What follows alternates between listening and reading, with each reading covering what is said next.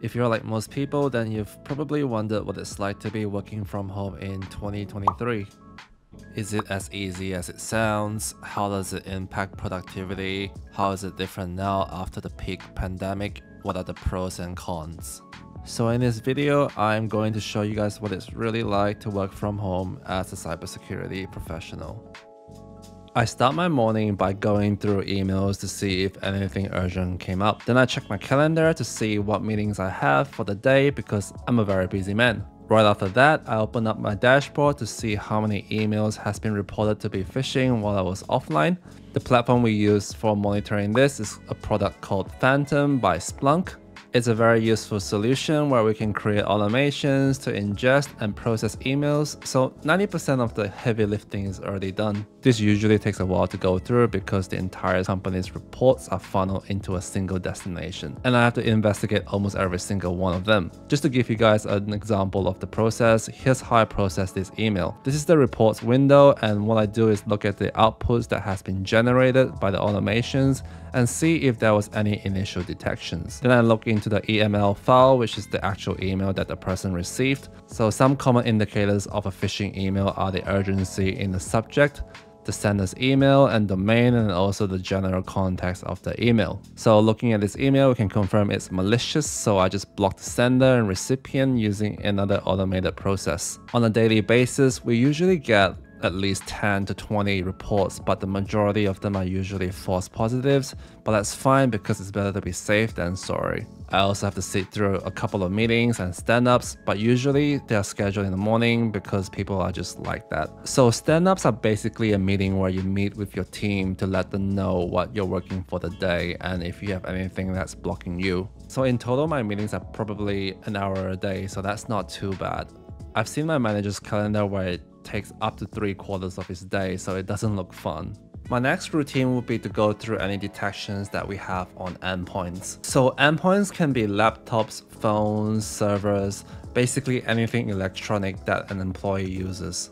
And we use CrowdStrike Falcon as a solution because it's on the cloud and is easily installed in all of the endpoints remotely. So an example of a detection is this laptop here. I have to go through all of the information provided, like the application or the activity that triggered the alert. Then I have to confirm if this detection is actually true positive by researching on this application, scheduling a call with the user so they can provide an explanation of what they were doing. The good thing about CrowdStrike is our contract allows them to provide 24/7 support.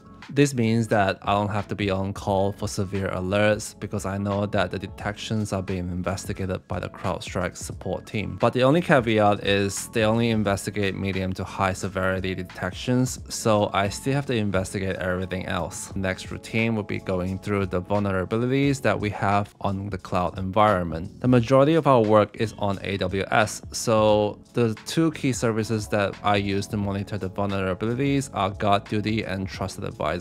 Going to GuardDuty, most of the detections here are network related. A couple of examples here are detections on brute force attempts from malicious IP addresses, port probing, suspicious credential usage on our AWS accounts. An example here is we've had a particular IP address hitting one of our ports to search for a vulnerability. What I do here is just to search the IP address on this website and see how many times it has been reported by other people. Once I've confirmed that this IP address is a malicious actor, then we just block it off with our firewall. As for Trusted Advisor, the name basically explains it. The service advises you on vulnerabilities within an AWS account that needs to be fixed up. An example would be an IAM user that requires an access key rotation because it has exceeded a certain number of days. By this time, about 3/4 of my day is already done.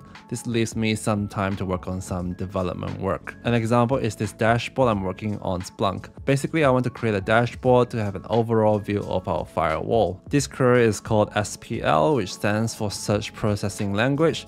It's quite similar to SQL, so if you're familiar with that, then you'll have no trouble with SPL. This is usually the fun part of my day because I get to be creative and do some development work instead of grinding through tickets and alerts. So in terms of productivity, I think working from home actually promotes it as I'm not distracted by little things like my team members trying to have a small chat with me, or that one loud guy in the office that talks like he's giving a speech to everyone else. I declare battle! bankruptcy! There are days where I'm actually working longer than my usual hours, so having an office that's a couple of steps away is actually better for an incident response job. The favorite part of working from home is avoiding the horrible traffic to the office and back home. And another thing is also saving the cost on food and travel, so that's a luxury that I really appreciate. Ever since COVID has eased, my company is trying to get us back in the office like 3 days a week. They sent out a department-wide survey and the majority of the people voted to work remote or come into the office like once a week. Personally, I come into the office like once a fortnight to increase the headcount. Most of my team members are working remote, so we organize like a specific day for everyone to come in and catch up. I think a lot of companies are trying to encourage employees to go back into the office, especially in 2023. But I think it really depends on your occupation. Like for my job, I think it's beneficial to work remote. It allows me to stay dialed into my work without anyone disrupting my train of thoughts. And whenever I have to complete something that's urgent, I just do the work at home without worrying about stuff like, oh, it's getting late, I should probably start getting home. So I hope this video gave you guys some insight into what I do as a cybersecurity analyst and the impacts of working from home. Thanks for watching.